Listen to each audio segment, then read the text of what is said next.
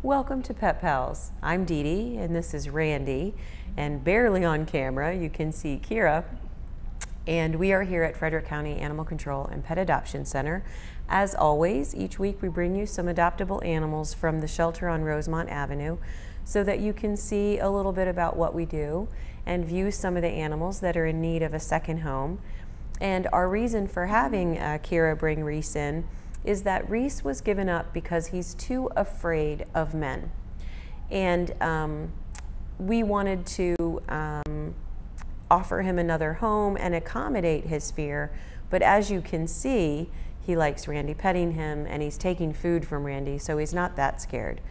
And oftentimes people think that animals who are afraid have been mistreated.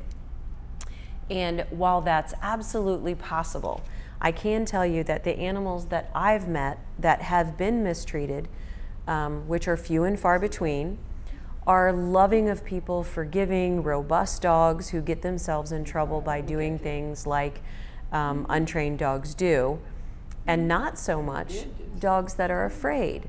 Dogs that are afraid are most often lack experience. So if as a puppy he was in kind of a sheltered environment where he never saw wheelchairs, he never went in a car, and we don't know this because we only know from his former owner that they had him like a normal pet and his timidity just didn't resolve with time. So they didn't feel like they could help him. So we want to be able to help him here and also find a home for him where someone will continue with good experiences for him with a variety of people so that he can be a little more brave in the world. And that'll give him a better outlook and make it possible for him to have a more fulfilling life. We believe him to be part lab and part Chesapeake Bay Retriever. His curly hair down his back and his coloring is part of that. But we don't always know, and you can't tell without a DNA test. So he is full grown. This is the size that he's going to be, and he's a very beautiful dog. He just needs somebody who understands that he's scared. Our next guest is Clarabelle, and Clarabelle is a little Chihuahua, and she is 6 years old, and she came to us from a family that felt like they couldn't properly take care of her any longer. She has a skin infection from maybe fleas, but our vet will write extensive notes, and anyone who's interested in adopting her can view them. As you all know by now, all of the friendly and healthy dogs that come to the animal shelter are going to be adopted. But we're also to help dogs that have minor problems like this and offer them for adoption as well. And sometimes it seems when you come to the shelter that we might have all lab mixes or all pit bull type dogs or all Chihuahuas and Yorkies. And sometimes it may seem that way from the dogs we select for the show. But I will tell you, every Thursday night, I look through all of the dogs that are in the shelter, haven't been on TV before, and don't have adoption interviews pending. And then we bring them on the show for you to meet. And it's strange that some days it does seem like all the dogs that are available for TV are tiny, or they're all big, or they're all pit bulls. But there's no rhyme or reason to that. It's just that we get about 14 dogs a day. 14 animals a day, and half of those, more than half of them are cats. But that means that every day the population is changing, and we just want to bring you a variety so that you can see what's here and think about coming into the shelter when you want to adopt a pet. And if you don't find the animal of your dreams here, not to forget that we have guinea pigs and rabbits and birds sometimes, that we can help you by referring you to rescues in the area. And we also, there's a Catoctin Kennel Club in Frederick, where you can connect with dog breeders. And there are many people trying to do this work so that as many animals as need to can get a second home. And this little girl is typical of Chihuahuas. She trembles, and sometimes people think that that means they're cold or scared, and obviously it can. But Chihuahuas tend to tremble because it is rewarded by people picking them up and petting them. And there also may be a genetic component to that behavior, that they are more prone to do it, and it pays off. So if you think that this little dog might make a good match for you or someone that you know what to do. Come by the shelter or share her Pet Tango profile with people who might be interested. We are back with our next guest, and she looks a little bit like Clarabelle. This is Frankie, and Frankie was relinquished to the shelter because her owner has to move in with friends to get some help with her health care. So she wasn't able to bring her dog along because the place where she's moving has a pet limit, and that pet limit is already met by the people who are helping her out. So a lot of times people think that when they hear a story that someone gave up their pet, it was somehow a heartless act. But I can tell you from talking to people who are deciding that the fact that her owner has to move in with someone else to get help is a pretty serious matter, and she just wasn't able to accommodate her little dog as well. So since Frankie was previously owned, we have a whole profile on her, her likes and her dislikes. She is a toy fox terrier, which is about the same size as a Chihuahua, but a little bit different personality. Chihuahuas tend to want to be held and pampered, and fox terriers are more terrier-like. They are more outgoing, they don't mind walking around on the ground, and don't have as many of the needs as a Chihuahua does, as far as Chihuahuas don't like to be alone or cold, or they make very good little purse companion dogs, while toy fox terriers are more interested in being out and about. Obviously, she's still tiny and she still needs protection due to her size, but as you can see, a little bit of a different kind of dog despite the similar look. Now, both of these dogs are a little bit overweight. I don't know if you noticed it with Clarabelle, but you can see it with this little girl because she's down on the floor. And it's really important for dogs, as it is for people, to keep trim if they can. They don't have the same heart disease risks as people do from being overweight, but they have, joint problems, and they can become diabetic. So it is really important that you think about how tiny she is. It'd be really easy to overfeed her because you don't realize what a small amount of food she needs for a meal. And your vet can help you with weight check-ins. And if, like me, you want to get on a program of getting yourself back in shape, maybe this little girl could come along and do it with you. No more treats, girl. Our next guest is Scrappy. And Scrappy is another small dog, tricolored. And he is a Jack Russell Terrier, which is also called Parsons Russell Terrier. And this coat is called a broken coat. It's wiry. And he came to us as a stray, and we think he's about 18 months old. And part of adoption at the animal shelter includes neutering, microchipping, started on vaccinations, a coupon for your rabies shot if we can't verify that they've already had one. And in the case of strays, we always send you with the plan to get a rabies shot from your vet. And sometimes people ask sometimes people ask about that initial vet visit. Do I really have to take him to the vet if your vet just got done seeing him and giving him shots and deworming him and treating him for fleas and all the stuff that we do? Yes, you do. And there are a couple of reasons for that. Number one, when you have a pet at home, you always want to have a good relationship with a local vet in case of emergency.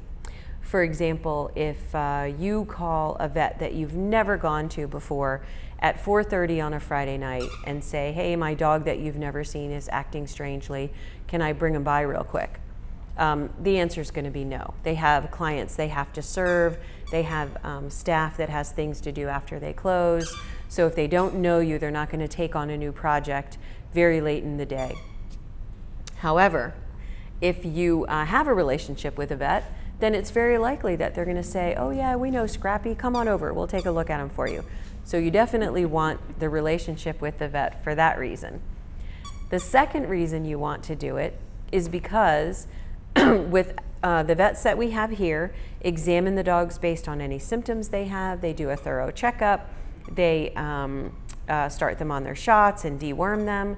But you're going to want to have your vet see a baseline, how your dog is when he's fine, so that if 6 months from now he's acting differently, has gained weight, lost weight, then you have your vet's ability to examine him over time. Very valuable for preventive medicine. The other thing that you're going to need right away when you take home a dog from the shelter, in addition to the rabies shot, is information. Your veterinarian's going to talk to you about how to prevent fleas, how to prevent heartworms, how to take care of dental care needs, and all kinds of things that you're going to want to know to budget. What are the things that your dog needs in the year?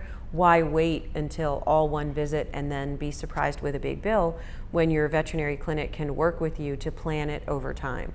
Some animal hospitals even have a whole wellness plan where you come in on a regular basis and it's all paid for with one price. So yes, absolutely, our animals are vet checked. But when you adopt, you still need to take your new pet to your vet so that you can start that relationship and give your pet the best care you can. Right, Scrappy? Yeah, right. We are back with Grace. And Grace is, in my view, almost a perfect dog because she is a lab mix. Everyone loves a lab mix. She's beautiful. And she came to us as a stray, so we don't know her story, but she has the perfect pet experience. We suspect that she's house trained. We can never guarantee that, and we will tell you how to introduce her to a new place so you can find out. And she doesn't pull on the leash. She doesn't jump on people. She's got a lovely personality. When she came in, her nails were a little long, and she let the staff trim them. So this is just the type of dog that everyone should consider for a first dog. And the reason I said she's almost perfect is because there are two things people would be concerned about. Number one is her short coat is going to shed. Very easy to take care of. You just wipe her down with a washcloth every other day or so and you'll be good. But the second reason is because we don't know how old she is. We suspect she's 10 or 11 years old, and that means that as perfect as she is, you're not going to have a lot of time with her, meaning she's probably not going to be around for the next 10 years. However, if you have kids that are planning on going away to college, if you don't know if you're going to be taking a new job in 5 years, then actually that can be a really good thing to get a dog who is already ready to be a family pet, and to know that you can provide for her for all the time that she has left to give. Sometimes older dogs wait longer for a home, and we're okay with that because they should wait for someone who doesn't adopt them because they feel badly. You should never take on a new family member out of guilt. And it's easy to do that because dogs are so genuine in their expressions and their relationship with people that it's very easy to feel like you should be the one to take every dog home. And believe me, people who work here and volunteer here like Randy know that feeling. We totally understand you're wanting to help and feeling compelled to do something for a beautiful dog like this. But you don't have to feel badly because a friendly, healthy dog like Grace is not going to run out of time in the shelter. We're going to make room for her as long as it takes to find her a home. And actually, because she's so calm and sweet, I don't think it's going to take very long at all. So we're going to take a short break and give you some county information, and then we'll be back with some adoptable cats at Frederick County Animal Control and Pet Adoption Center, and I hope you join us.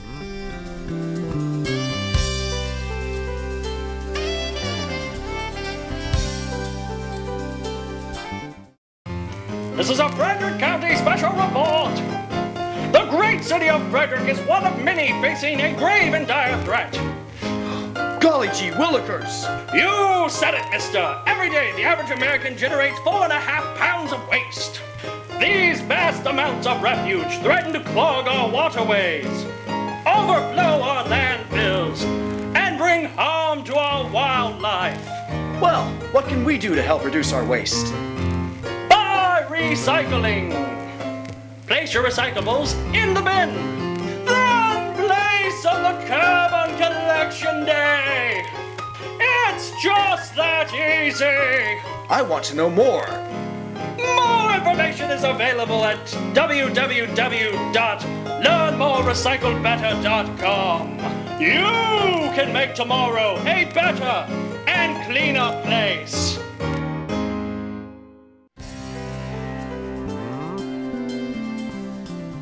We are back at Frederick County Animal Control and Pet Adoption Center with some adoptable cats, and as many of you know, it is kitten season, and that is the time of year when mother cats that are not spayed, female cats that are not spayed, become mothers, and oftentimes people find the mothers and kittens living in the community and bring them in, or rescue groups take them in, or we have cats dropped off at the shelter who are pregnant, who deliver their kittens in our foster program. So it is a busy, busy time of year. And our first guest is Sugar or Flower. And the reason I say Sugar or Flower is these two white kittens are so closely described that unless you have them both in your hand at the same time, you can't tell which one has more little black hairs on top of her head. So Sugar and Flower could certainly be adopted together, but they don't have to be. A lot of times when people come in and see kittens in a cage together, they feel badly about breaking them up, but nature breaks them up around 9 or 10 months by giving them the interest in leaving their mothers and finding their own territories. So when you adopt two kittens, they sometimes don't remain friends for life. But it's a good bet if you know you want to get two. You also might want to consider, if you know you want two cats, adopting Penny and Rambo. Penny and Rambo are our cats that have been here the longest. They're in the kitty cabana, and while they did not come in together, they met here and have formed this terrific friendship. So we would love for them to be able to go to a new home together if you've thought about getting two. If you are interested in kittens, well then by all means, we can help you out. We have many, and new ones arriving every day, and Flower and Sugar are just examples of that.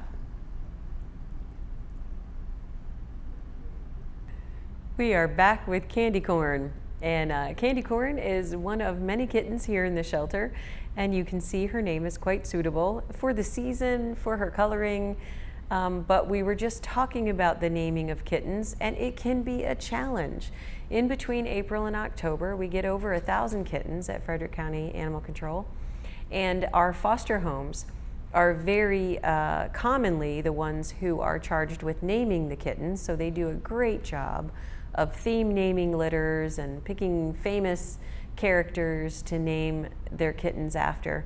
But at some point, we have had to think up 1,000 unique names.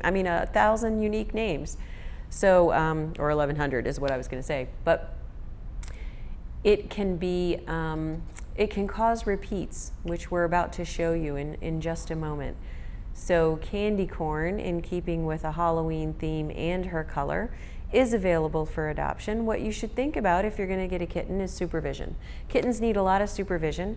We recommend putting them in the bathroom for a week, but you need to be able to go in there and play with them a lot so that they'll be social and feel safe and entertained. But once you let them out, there is some diligence on your part that's required to keep them from doing something crazy, and also to teach them what behavior you expect in your home. And once you get through that stage, you're going to end up with a lovely companion. But doing the work is pretty important, and you have to know that you're ready. Sometimes people think, oh, the kids will do it. No, they won't. So one of the things you need to think about if you're going to get a pet is that it has to be your pet first. By all means, you should encourage your kids to help, and they get a lot out of it responsibility-wise and experience-wise. But since children are forgetful, we always recommend that they not be set up to lose their pet because they were irresponsible. It's not a good way to teach them to strive for better responsibility in the future, because for kids, the loss of a pet can be pretty traumatic, and they have a hard time understanding the lines between an animal family member and a human family member. And what I mean by that is, if you are teaching them that should the pet become a burden, the pet can go to the shelter, it doesn't set a good example for the standards of what you'll do for family members to keep them. So mixed messages to the kids we don't want. And certainly they should and can help with the care of a pet.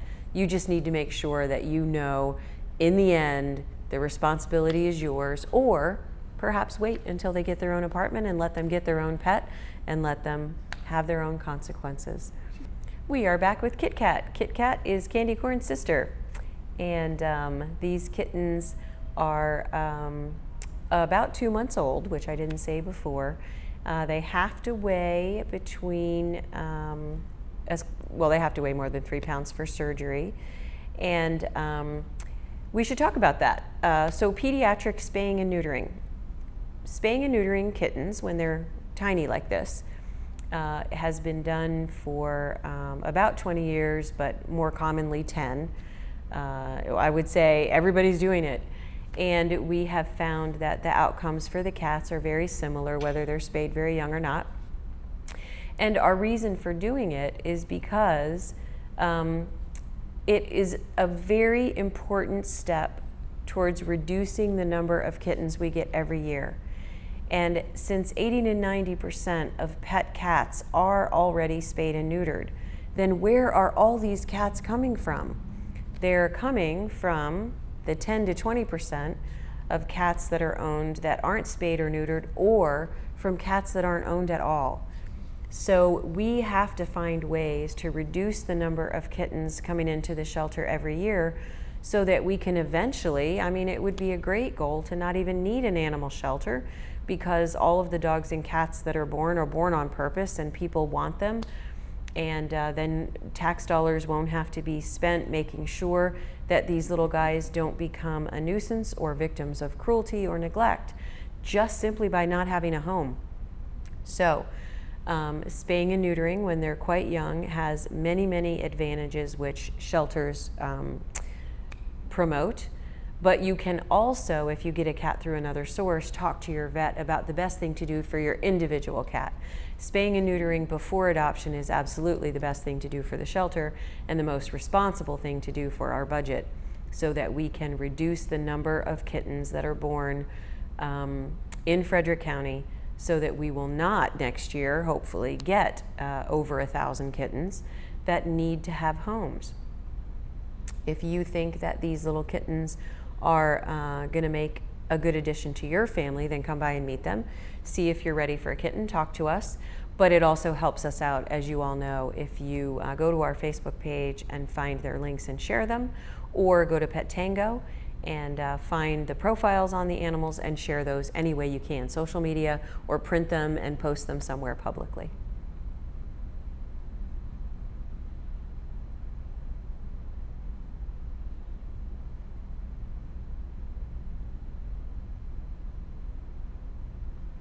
Gonna sit on my lap. And we are back with Kit Kat number 2. This Kit Kat is a male kitten, a little older, and he came to us from some people who weren't able to keep him, and they also gave us a little cat tree for him. So if you adopt this Kit Kat, you'll get the little piece of cat furniture, and it's not often that a cat comes to live at your house and brings his furniture to move in. So they all have their different stories. And whenever people relinquish a pet along with supplies for the pet, we pass those on to you. And it can be a help. I mean, sometimes it's stuff you wouldn't want anyway, but I can tell you his cat tree is cute. It's a little short chocolate brown carpeted nest with a scratching post and some toys hanging from it. So I think he'll be happy to have that to take along. And because we recommend you keeping them in the bathroom for a week, since it's small, it'll fit right in there with him and give him something to do while you are going about your business. A lot of times when people are deciding on a pet, since we show you dogs and cats every week, if we have them, as well as some other small animals, when people are deciding on a pet, they often choose more based on what kind of animal they think is cute or what kind of animal they imagine will fit into their lifestyle. So I encourage you to call me or call anyone at the shelter and ask that. So what do you picture doing with your pet? If you picture, camping with your pet, then I'm not going to recommend a guinea pig. If you picture that you want to travel a lot, then you may not want to get a dog unless you have a second person who wants to share the care of the dog while you're out of town. But it's all things that we can talk to you about, because the realities of caring for an animal often do not match what you pictured, and we would love to talk to you about that before you choose, to make sure that your picture's realistic. And if you have lots of pet experience, then you don't need our help with that at all. You can come to the shelter anytime we're open, fall in love with the animal of your dreams, and let us help you schedule the neutering and the adoption meeting so you can take them home. We are back with Izzy, and Izzy is a year old, and to tug on your heartstrings a little bit, it's hard for cats that are a year old to get adopted during kitten season. I should say harder. They certainly do find homes, but the reason is because there's plenty of beautiful kittens bouncing around, and people decide that they either want a middle-aged cat, 5 or 6 years old, or they want to go ahead and get a kitten. It's the teenagery kittens like Izzy that are overlooked, and as you can see, there's a lot of advantages to going this way. She's still a kitten. She still has her whole life ahead of her. She can still learn anything you need her to learn. Not that old cats can't. And she's making biscuits and wants to be on Randy's lap. She knows how to get in the carrier and ride along. So there's a lot of advantages to getting a cat with a little bit more experience than a kitten. She's also going to settle in at home a little faster. She'll be past the stage of stealing your earbuds and knocking things off the bookshelf at night to see if you'll wake up. So if you've been thinking about getting a cat, we're gonna say the same thing we did with Grace the dog. There are advantages, if it's your first cat, to not starting with a baby one who has a lot of needs you might not know about. Certainly, there's nothing wrong with taking on the challenge of a puppy or kitten if you're ready, and if you're willing to hear from us that 1 in 10 of puppies and kittens gets given away within short order if they're adopted from a shelter. So, and that's nationwide, not just here. So out of every 10 adoptions that happen in animal shelters, 1 of those comes back to the animal shelter either for a mismatch of animal and person, which does happen, or for family crisis, the same family crisis that lands animals here in the first place if they weren't adopted from here. So just encourage you to think seriously about getting a pet before you do it, because there is a chance that it won't work out, and you need to make sure that you are prepared for what you will do if you don't think it can work out. Thank you for joining us on Pet Pals, and I hope I see you next time. If you have any interest in any of the animals that you have seen on the show today, come in and meet them. If you know of anyone who might be interested, then go to our Facebook page, share them on social networking, or go to Pet Tango and print their profiles out and share them anywhere you can. We appreciate all the help we can get. You guys have been great in getting the word out, and keep it up, and hopefully we'll find homes for all of these guys in no time.